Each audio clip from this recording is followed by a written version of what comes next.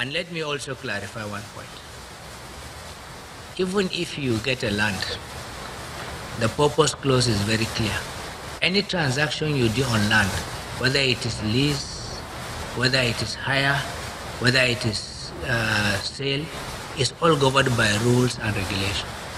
If the situation is as you just described now, even as you described it, it was wrong because you do not sublease or even lease out a property meant for a clinic to be converted into a nightclub without getting the right approval.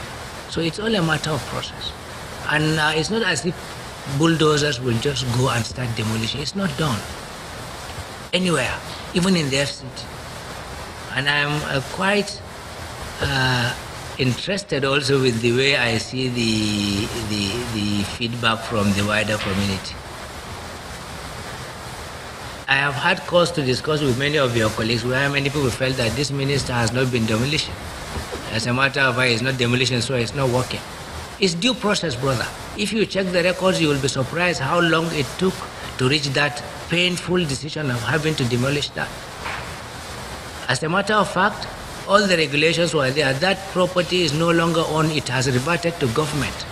Because it's very clear. Check any CFO, you will see the conditions.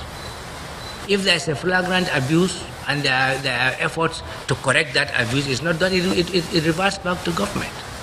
So this is how it is. But I want you to be rest assured that for every demolition you see, maybe 100 were saved.